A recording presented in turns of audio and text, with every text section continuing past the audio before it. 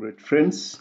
My name is IBM and I welcome you to yet another episode of Learning Physics. I have taken long without recording a new video because I've been settling in a new school, in a new country, in a new continent, so that's why. However, I'm very grateful that we are back, and again I'll be taking you to solve past paper questions. I'll actually be solving past paper questions. And without wasting time, I want to start the second last chapter that I had left behind in multiple choice questions, and that is force, density, and pressure. So today we are going to be solving multiple choice questions from force, density, and pressure. And without wasting time, this is the document. I think everyone can, you'll access this document in the video description if you haven't.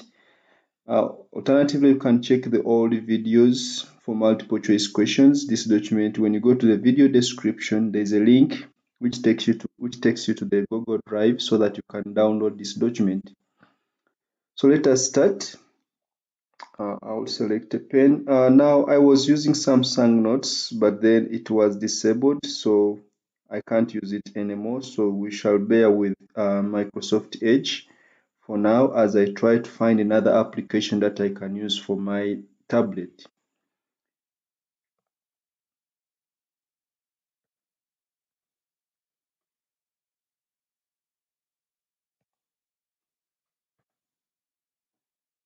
Okay, this is still too big. So a square board of side length x hangs freely from a nail P as shown. The board has uniform thickness and is made from material of uniform density. A second square board of side 2x is made of the same material and has the same thickness as the original board. This second board is then hung from a nail Q. Nails P and Q are the same height. So the nails are the same height. What is the vertical distance between the positions of centers of gravity of the two boards? So this is very easy. I'll first of all find the position of center of gravity of the nail, of the board, which is at nail P. So I'll draw a dotted line here. And I will draw a horizontal line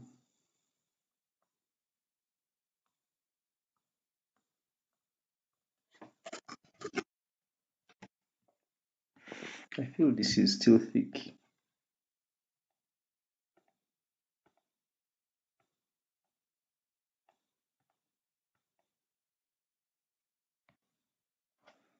Okay. So let's find, I just use Pythagoras theorem. Let this be a squared, that will be a, this will b, of course the diagonal will be c. So I can simply say that a squared, which is x squared, plus b squared, which is also x squared, should give us c squared. So it means c is going to be equal to the square root of twice x squared. But of course, this center here is going to be the position of the center of gravity. So it means the center of gravity for this side, center of gravity, is going to be equal to the square root of 2, or the square root of 2x squared. The x goes out and remain with 2. Inside, then I will divide this by 2 to get half of that length. Similarly, I will do the same this side.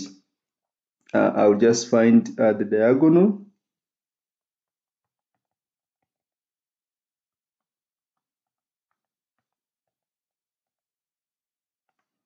So similarly, this side, the diagonal will be c is going to be the square root of, because this is 2, so it will be 2x, but this is squared, plus again 2x, which is also squared. And I think this gives us the square root of, that is 4x squared plus 4x squared, which becomes 8x squared. So this is 8x squared. And of course, when I try to simplify this, getting the root, 8 will give us 4 times 2, that is 2, and the 2 will remain inside. or if you're not good at maths, I'll write this as square root of 4x squared times 2. So I'll leave the 2 inside, the 4x squared will go outside, so this becomes, when I find the square root of 4x squared, that will be 2x, then root of 2. So it means the center of gravity this side will be, I will divide that by 2, so it will be x root of 2. So the center of gravity is x root of 2. So now we can subtract. We shall subtract. We are going to subtract this first one here, or maybe I can leave, let me leave the 2 here for someone to be able to see, instead of dividing by 2 and cancelling. This will be 2x over 2. If I don't remove the 2. So let's find now the difference, because we want the vertical distance between the positions of the centers of gravity. So what is the difference? So the difference here, the difference is going to be equal to 2x root of 2 divided by 2 minus x root of 2 divided by 2. And you notice that these are common, so 2x root of 2 divided by 2 minus x root of 2 divided by 2 is simply we are going to remain with 1x root of 2 divided by 2. So this we remain with x root of 2 divided by 2. And if you are a mathematician, you just use simple mathematics. I will multiply this by root of 2, even the denominator by root of 2. I'm just multiplying. So when I do that, in the numerator I have root of 2 times root of 2, that is 2, so I have 2x. Divide by, in the denominator I have 2 root of 2, so the 2 cancels, and this gives me x over root of 2. So it means our answer is going to be B. I use too much mathematics, but you could have a simpler way of doing this if you're a mathematics student. So the answer is going to be B. A rigged rod XY has a negligible mass and length 75 centimeters. The rod is suspended from a fixed point P by a string attached to the end X. An object of mass 11 kilograms is suspended by a string that is attached to the rod at a distance of 25 centimeters from end X as shown. Which vertically upward force acting on end Y of the rod would hold the rod horizontally in equilibrium? So we want a force that will hold the rod horizontally in equilibrium when placed at end Y. So first of all, we can notice that if P is fixed, then this is most likely causing a clockwise moment. That is causing clockwise moment if, let me read it again, a rigged rod XY has negligible mass 75 and length 75 centimeters. The rod is suspended from a fixed point P. So this is causing a clockwise moment. So that means the force we are going to put at Y should cause an anti-clockwise moment to balance this. So using moments, product of force and perpendicular distance. So I will say 11 for this one times I'm using the force here is going to be 11 times G. So 11 times 9.81, that is the force here, the weight here. Then times its perpendicular distance from the fixed point, which is 25. I will not change it from centimeters. I know it will cancel out. 25 centimeters should be equal to the other one.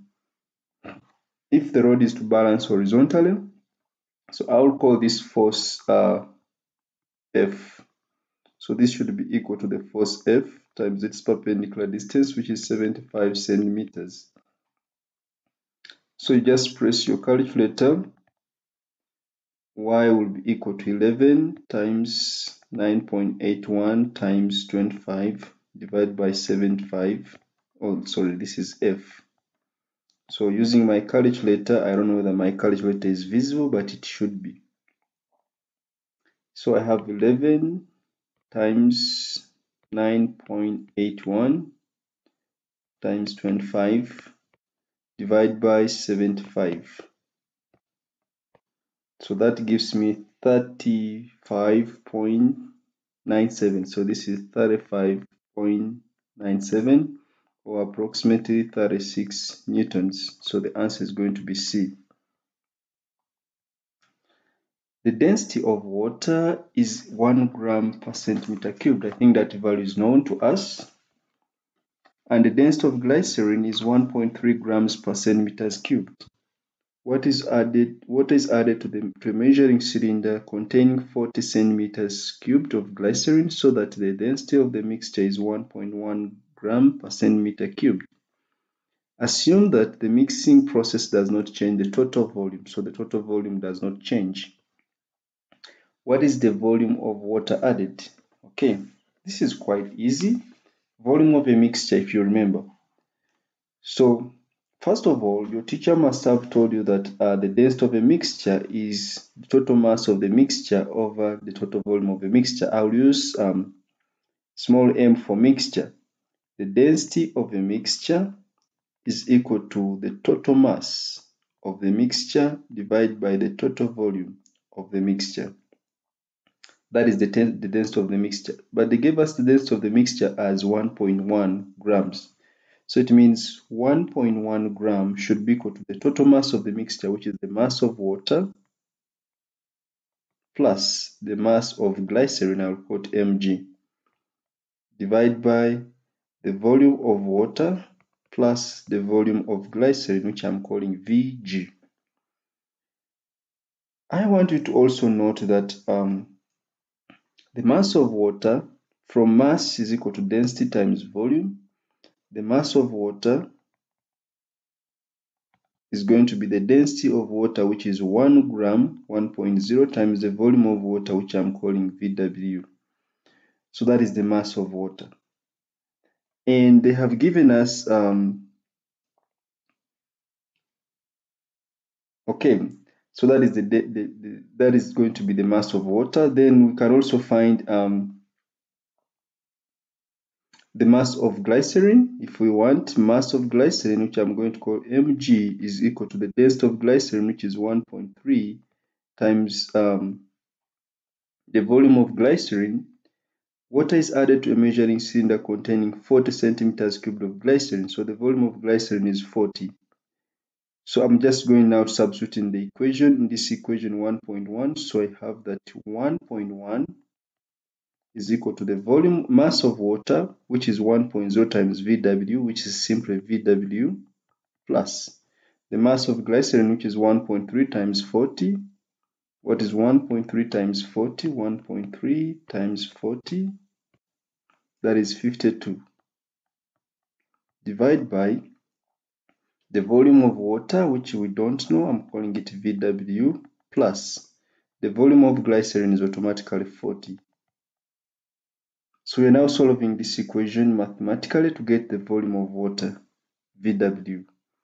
So I always don't like simplifying this, but I will do this. So I have 1.1 VW plus, well, what is 40 times 1.1? 40 times 1.1, that is 44. So plus 44 is equal to VW plus 52. Collecting like terms, 1.1 minus V minus 1, that is 0.1. VW is equal to 52 minus 44. So I'm just going to press the calculator to find the final answer. 52 minus 44 divided by 0.1. So VW is equal to 80. So VW is 80 centimeters cubed. Therefore, it means the volume of water added is 80 centimeters cubed. If you have a simpler way of doing this, there's no problem, but this is what I could do for you.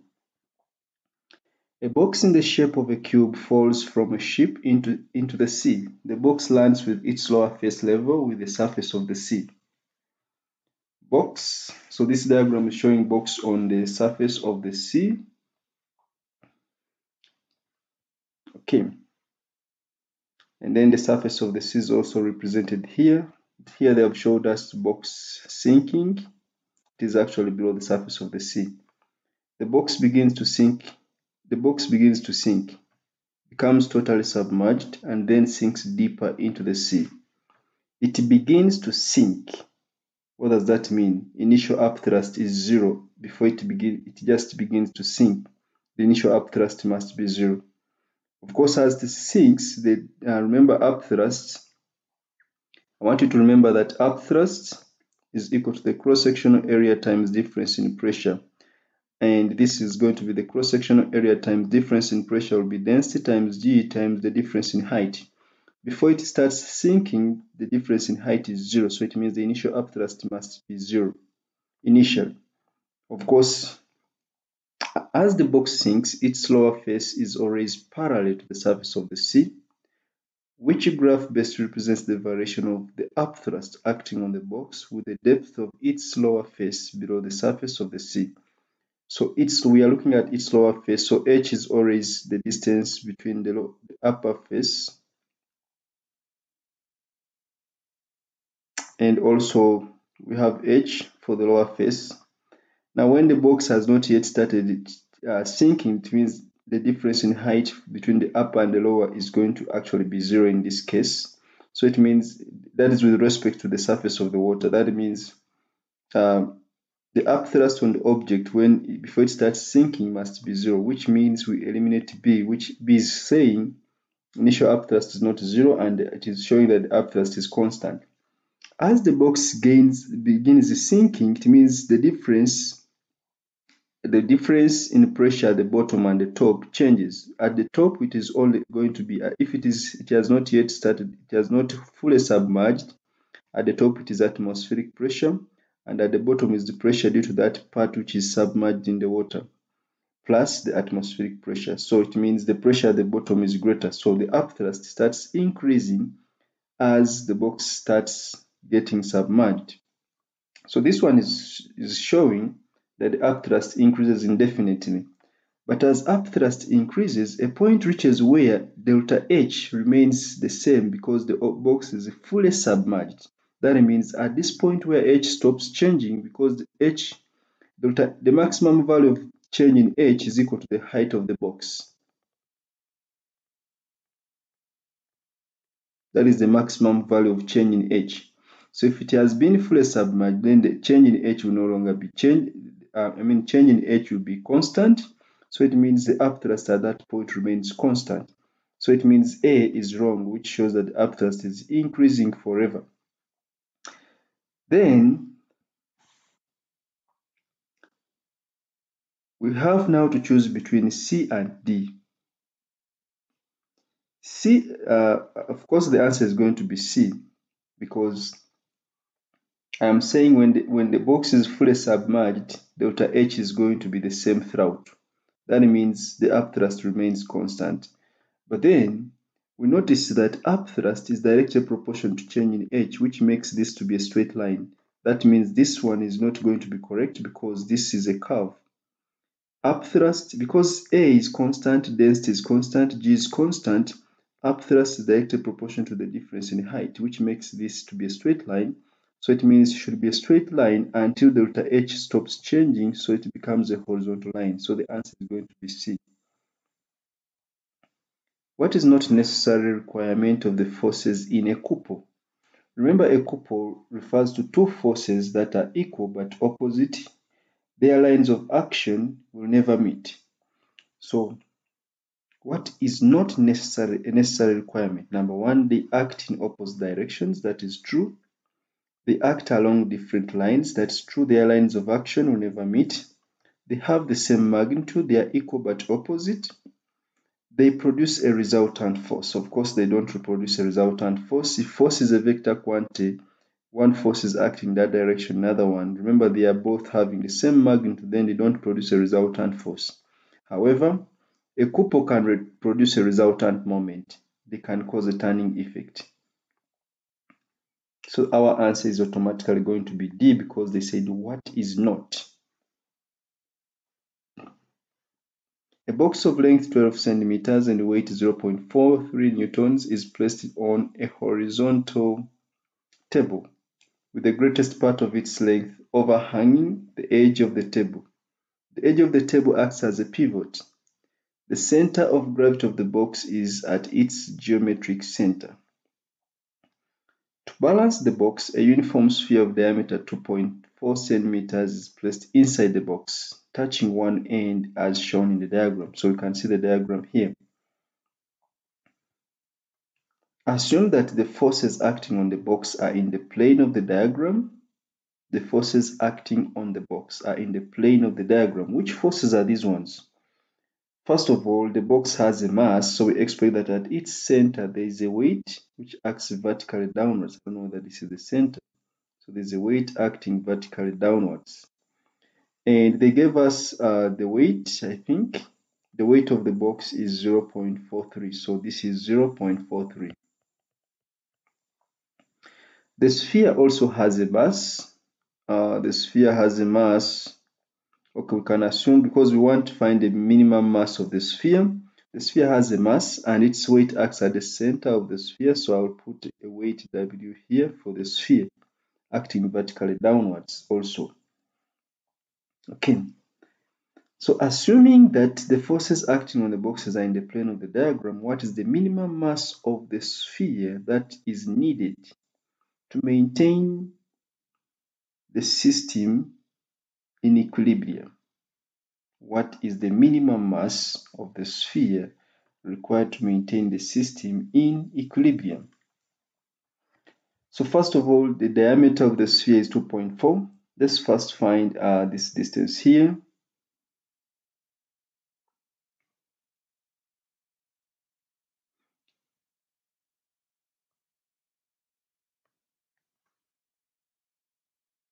So the weight of the sphere W times, because we want the sphere to maintain the box in equilibrium, so we shall multiply this by the minimum. Okay, let me just choose a point of, I just want to take this as a point.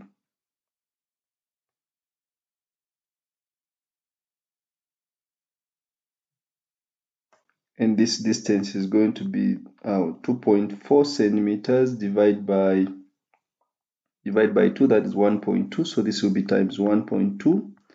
This should be equal to 0.43 times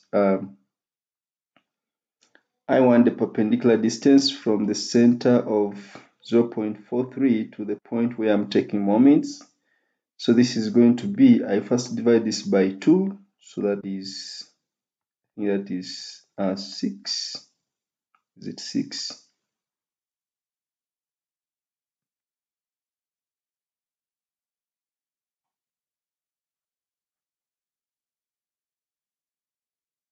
This is 6. So from 6, if I'm taking moments above this point, I will say then 6 minus 2.4. 2.4, because this distance is also 6. So if I subtract this distance here, which is 2.4, it means I have W times 1.2 is equal to 0.43 times 6 minus 2.4, I think that is 3.6. So when I press my calculator, I just want to divide 0.43 times 3.6 divided by 1.2. So this is giving me 1.29 as the weight of the sphere. So the weight of the sphere is equal to 1.29. Okay, so the weight of the sphere is 1.29. Note that I have decided to take moments above this point here. I've decided to take moments above this point here, so that this one causes a clockwise moment and this one causes an anti-clockwise moment above this point here. So if the weight is that, then if I want to find the mass is weight divided by g. So it will be 1.29 divided by 9.81. So if I check with my calculator, divide by 9.81. So this gives me 0.13. So the mass is 0.13 kilograms. You notice that I didn't change the units for this distance. I divided 2.4 by 2 to get 1.2 because the diameter of the sphere is 2.4, so the radius is 1.2. And I'm taking moments about this point, so I need the perpendicular distance from the center of the sphere to this point where I'm taking moments, which is 1.2 centimeters. I also needed the perpendicular distance from the center of the weight, from the center of the box to this point where I'm taking moments. That's why I said 6 minus 2.4. And that gives me 3.6. So the mass of the sphere should be approximately 0.13. So our answer is going to be B. I think that is quite technical. An object is suspended by 2 ropes. One rope has tension for 10 newtons at an angle of 60 degrees to the horizontal. The other rope has a tension of 210 newtons at an angle of 10 degrees to the horizontal. The object is in equilibrium. What is the mass of the object? The object is in equilibrium. What is the mass of the object? Of course, in an exam, you can use any method. You can use scale, but since this is just a simple question, you can use resolving. So I am going to resolve to the vertical first. I'm going to resolve the vertical and I equate to the weight. Let me just see which other force is acting here. The object, the rope, the tensions are 410 in one and 210 in the other. And we want what is the mass of the object. So it has a weight. Let's say the weight is acting downwards. Let me just call this one M times G. That is its weight. So if I resolve this weight, this tension is upwards, and there is equilibrium, the tensions should give me mg. For example, this tension of 410, resolving it upwards to be 410 sine of 60. This one resolving it upwards to also point upwards and to be 210 sine of 10. When I sum these two, because they're acting in opposite in the same direction, they should give me mg. Therefore, 410 sine of 60 plus 210 sine of 10 should give me the mass times g, which is 9.81. So I can now press my calculator to get m. I'll just press the calculator to get m. So we have 410 sine of 60 plus 210 sine of 10. So that is the total on the left hand side. Then I divide this by 9.81. So I'm getting m as 39.9. So m equals 39.9 kilograms. So what does this imply? So it means m is approximately going to be 40 kilograms. A solid cube is floating in equilibrium in liquid mercury. The cube is made of iron of density 7,900 kilograms. The cube floats with 42% of its volume above the surface of the mercury. 42% of its volume is floating above the surface of mercury. What is the density of mercury? I want you to note and recall from what you have studied in the past that an object displaces its own volume. An object displaces its own volume. And if that is true, then we shall notice that the volume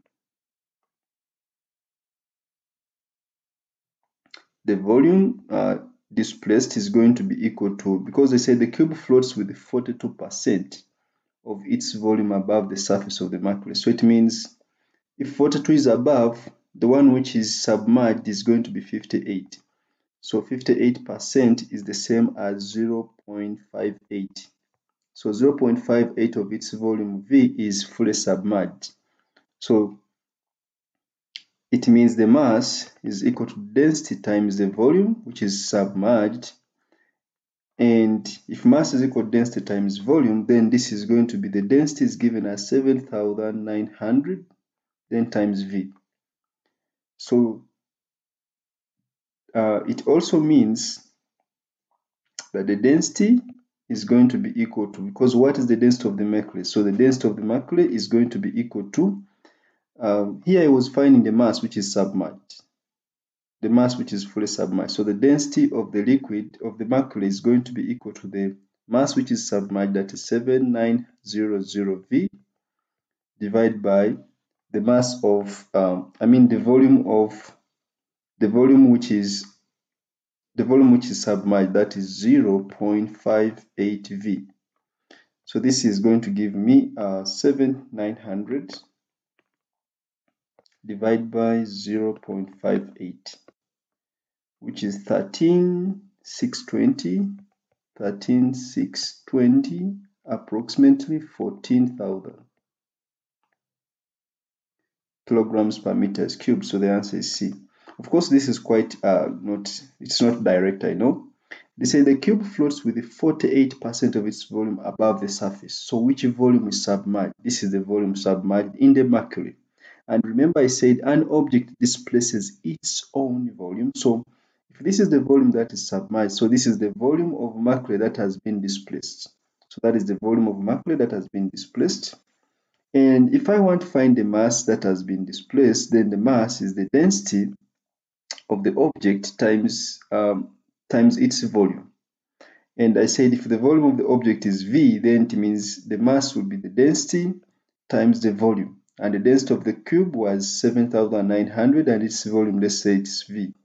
So if I want to find the density of mercury, I'll find the mass of the object, which is 7,900 V, divided by the volume which it displaces, which is 0.58 V. And that's how I got 14,000. The answer is C. The diagram shows two vessels, P and Q, both with sides inclined at 45 degrees to the horizontal. Okay. Vessel P tapers outwards and vessel Q tapers inwards as shown. Both vessels contain a liquid. The depth of the liquid in the vessels is the same. So depth is the same. The liquid in vessel P is twice as dense as the liquid in vessel Q. That is very important. The liquid in vessel P is twice as dense as the liquid in vessel Q. And I say that is very important. What is the ratio? Pressure due to the liquid on the base of P over pressure due to the liquid on the base of Q. So we know that pressure due to liquids is equal to H density times G. So let's simply find the ratio. We want pressure due to the liquid on the base of P. So that will be H.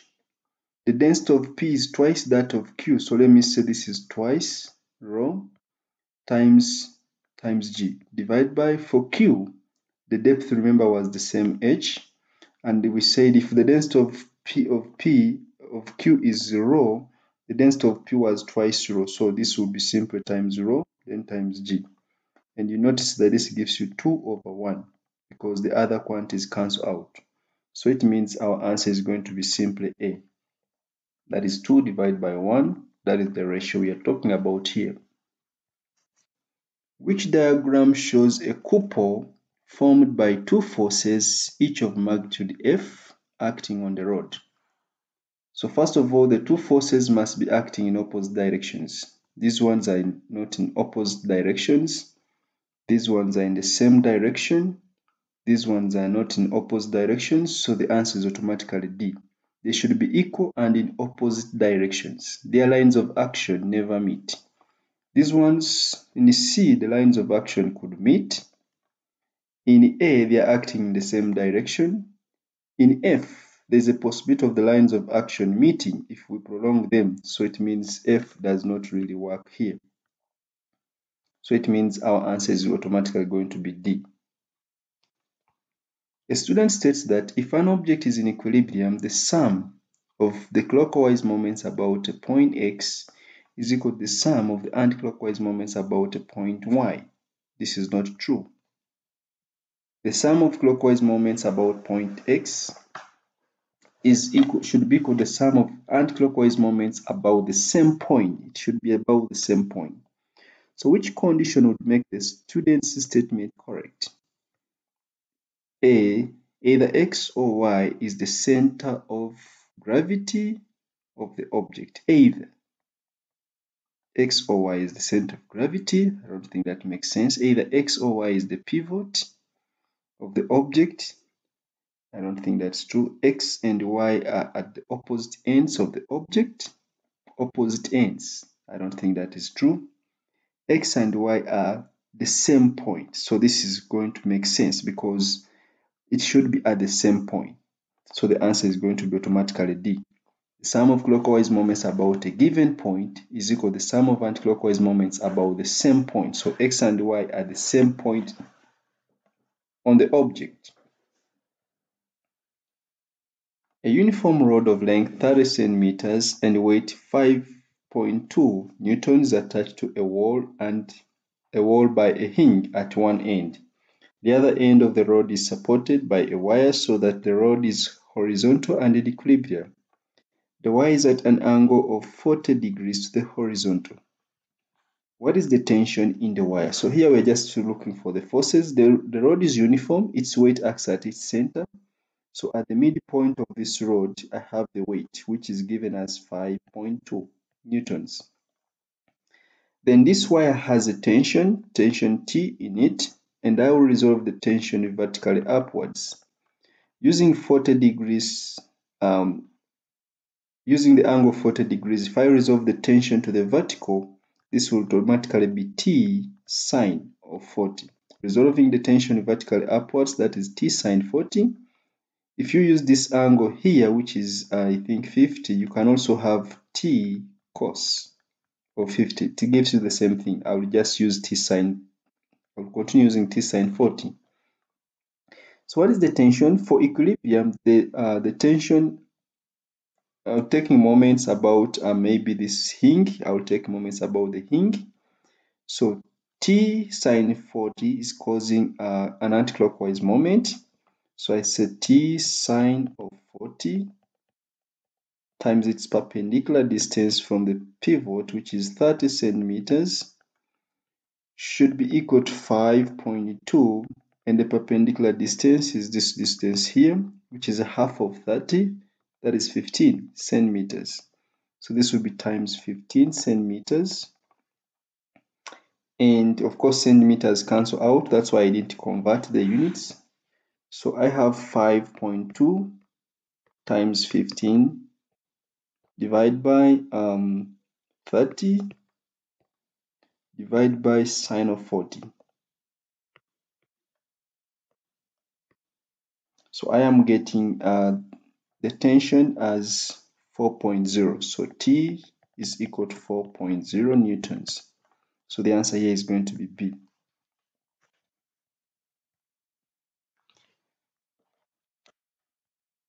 A horizontal metal bar PQ of length 50 centimeters is hinged at end P. The diagram shows the metal bar viewed from above. So the diagram is showing the metal bar when viewed from above.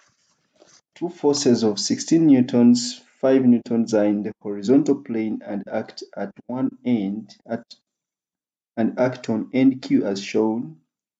What is the resultant moment about P due to the two forces? We want the resultant moment. Okay. Resultant moment, we are taking moments about P, so that is very easy.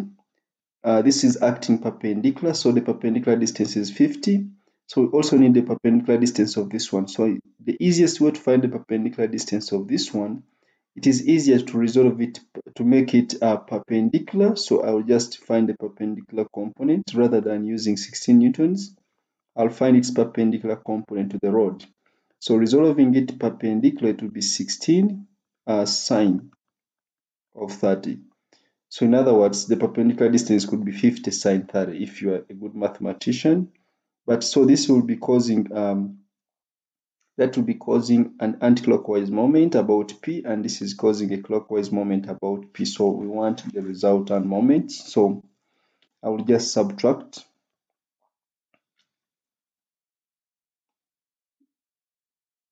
So the resultant moment is going to be 16 sine of 30 times, of course here I must change, because I'm going to subtract, I must change the units of distance. So 50 centimeters is 0.5, so this is times 0.5. Why am I multiplying by 0.5? When I resolve this to the vertical, it makes 90 degrees, so the perpendicular distance of 16 sine 30 from P is still 50. So that is times 0.5 minus the 5 newtons times again 0.5. So I'll check this with my calculator. 16 sine of 30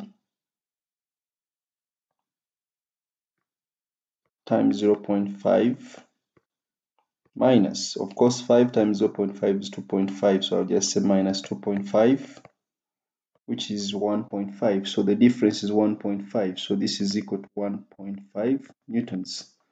So I said, remember I said minus 5 times 10 times 0.5, which is 1.5 newton. Actually it is newton meters, because this is in newtons and this is in meters. Newtons, meters. So it is newton meters. Newtons, meters. So the difference is 1.5 newton meters. So the answer is going to be A. A cube WXY has sides of length 2.0 centimeters and mass 24.0 grams. The cube rests on a meter roll of negligible mass. The geometrical center of the cube is vertically above 70 centimeter mark on the scale of the roll. Okay.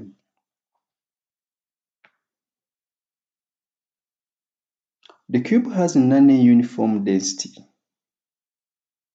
so that its center of gravity is not at its geometrical center. The center of gravity of the cube is in the plane of the diagram. The roll rests on a pivot. The roll rests on a pivot at the 50 centimeter mark. A mass of 23.4 grams placed vertically above the 30 centimeter mark. The roll is horizontal and in equilibrium. What can be determined about the position of the center of gravity of the cube? Number one, it must be somewhere along a horizontal line that is 0.5 centimeters from line WX. It says it must be somewhere along a horizontal line that is 0.5 centimeters from the line XY. So it's saying along a horizontal line which is around 0.5 centimeters along line WX. Let's see the second one. It must be somewhere along a horizontal line that is 0.5 centimeters from line YZ. That is 0.5 centimeters from line YZ. So it can't be along this. It can't be along WX. It can't be along YZ, of course, even though it is not uniform. So these two do not make any sense. It must be somewhere along the vertical line that is 0.5 centimeters from line WY. So it's saying it must be somewhere along a vertical line which is 0.5 centimeters. Let me see, this distance 69 and 71 is, the difference is 2. I think the units given here are centimeters, so that is 2 centimeters, which is 0. Okay, that is 2 centimeters. So it is saying it must be somewhere along a vertical line. Yes, it is along a vertical line that is 0.5 centimeters from line WY. So 0.5 centimeters means along somewhere along here. Because this is 2 centimeters, I have to divide this into 4 parts. 1 centimeter, 2 centimeters, 3 centimeters, 4 centimeters. No, 0.1 centimeter is here.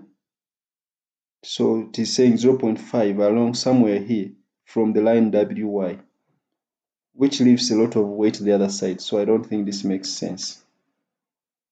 It must be somewhere along a vertical line that is 0.5 centimeters from line XZ.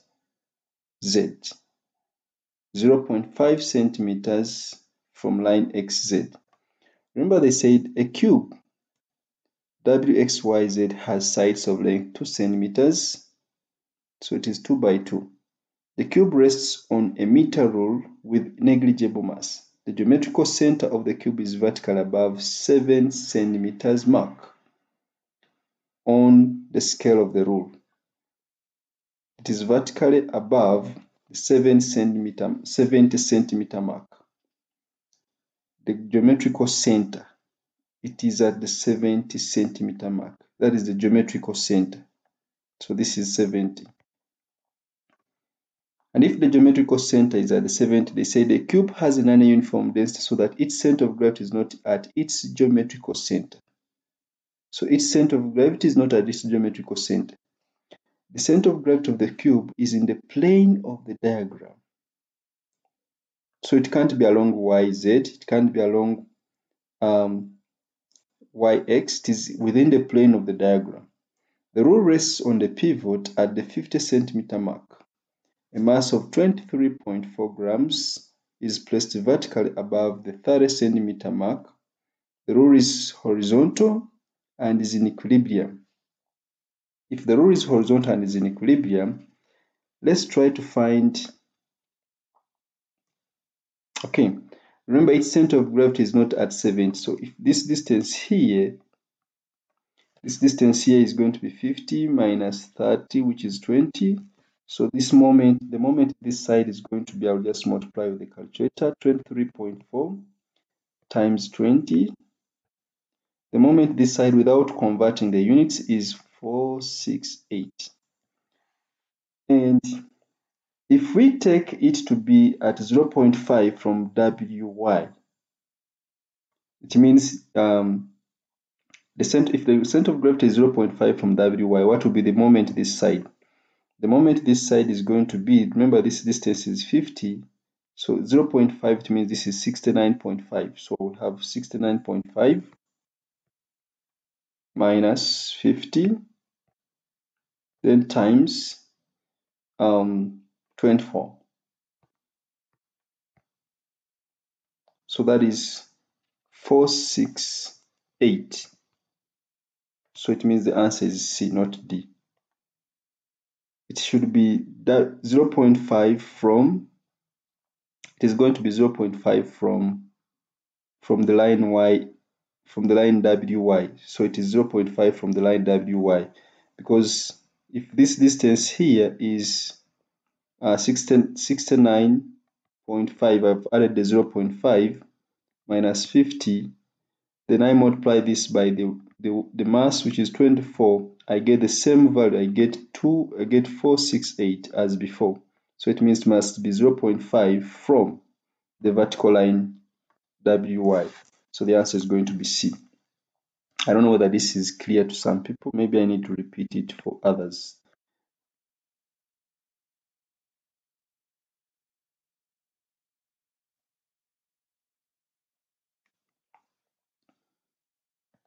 So precisely the moment this side is 468 without changing the units.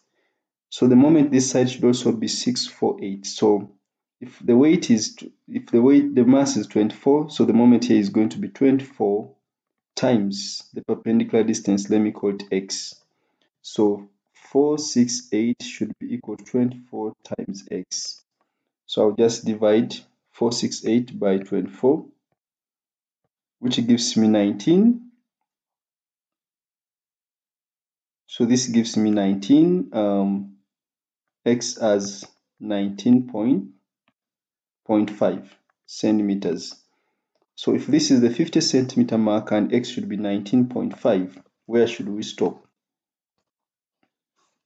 So If I add here 50, so I will say plus 50, plus 50, that is at 69.5. So 69.5, it is somewhere there. That is 0.5 from the line WY, 69.5. So I said 19.5 plus 50, which is 69.5 centimeters. So that means it is 0.5 from the vertical line WY. So the answer is C. A rigged sphere is held at rest on a seabed. When the sphere is released, it rises to the surface of the sea. The seawater has uniform density. Which statement about the sphere from its release until it reaches the surface is correct?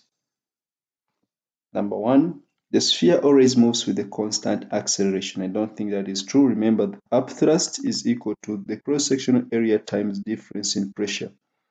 And this means this will be the cross-sectional area. Difference in pressure will be density times G times the difference in height.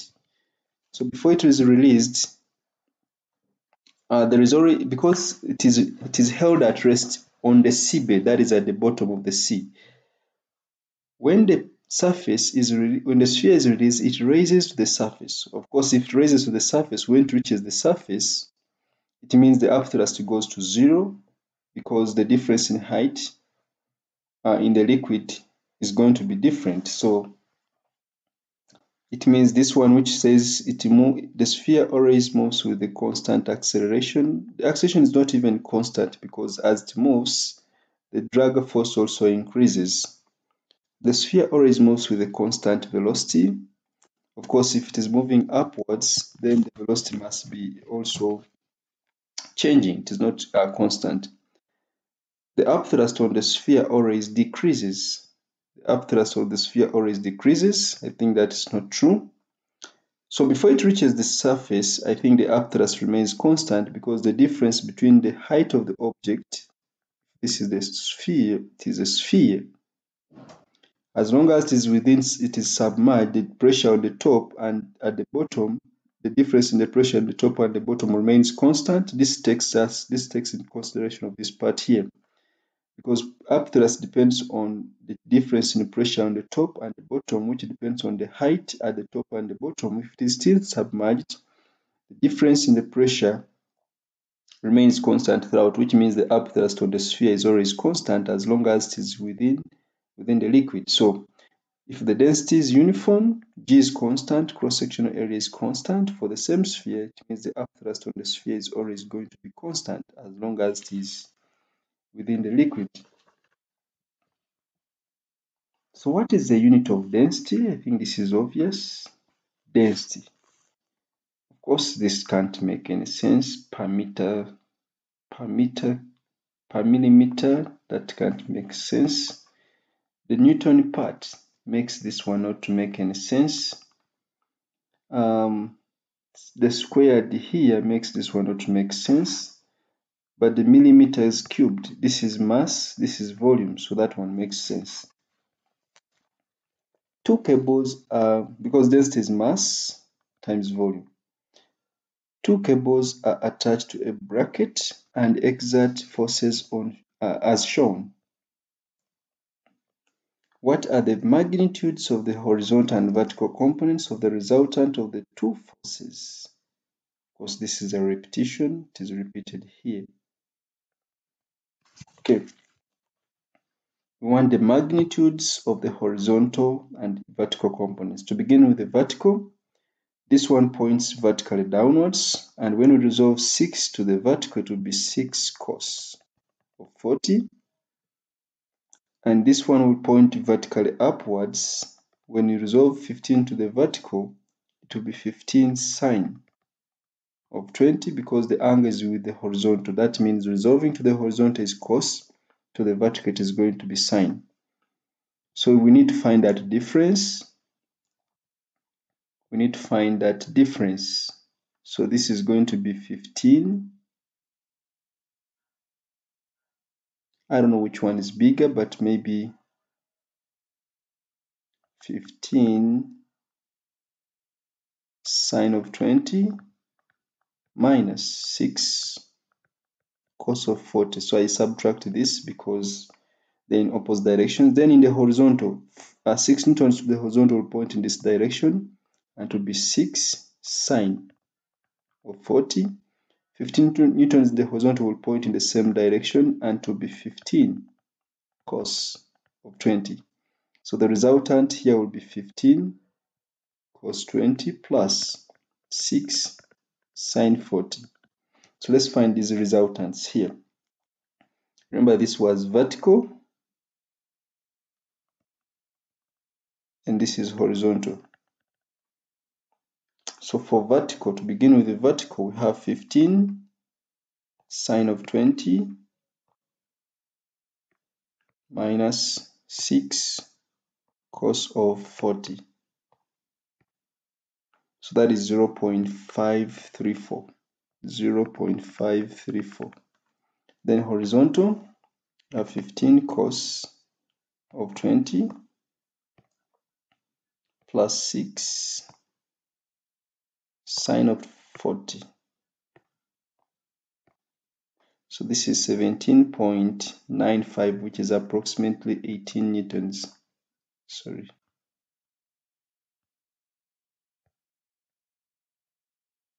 So this is approximately 18 newtons.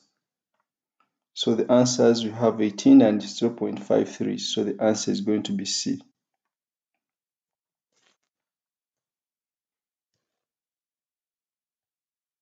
A horizontal wooden plank is pivoted at one end as shown in the diagram. It is pivoted at this end here. The plank has a mass of 100 kilograms and length of 10 meters. The center of gravity of the plank is a distance of 4 meters, so the mass is here. So the force here is 100 times G, which G is acceleration due to gravity. What is the moment of the weight of the plank above the pivot? So we want the moment. Moment is force times the perpendicular distance. So the moment is going to be the weight, which is 100 times 9.81 times the perpendicular distance, which is 4. So you have 100 times 9.81 times 4. So this gives us 3924 Newton meters. So this is approximately, I think this is approximately 4 times 10 power 3, which makes the answer to be C. When must an object be in equilibrium? I want this to be the last question in this video. I want these videos not to exceed 1 hour. When must an object be in equilibrium? So for an object to be in equilibrium, two conditions must be satisfied. Number one, there should be no resultant force acting on the object. No resultant force acting on the object. And two, there should be no resultant moment or no resultant torque. Those two conditions must be satisfied. So A says when no resultant force acts on the object. There might be no resultant force, but when these two forces are constituting what we call a couple. A couple could cause a rotation. When no resultant force and no resultant torque acts on the object, so the answer is going to be B. Because when there is no resultant force acting on the object, we have what we call translational equilibrium. And when there is no resultant torque acting on the object, then we have what we call rotational equilibrium. So the object cannot move from one point to another point because there is no resultant force, but the object can also not rotate because there is no resultant torque. So we say that the object is now in equilibrium. Okay, so let this be the end of part 1. This is the end of part 1 of force, density, and pressure. Multiple choice questions. See you in part 2.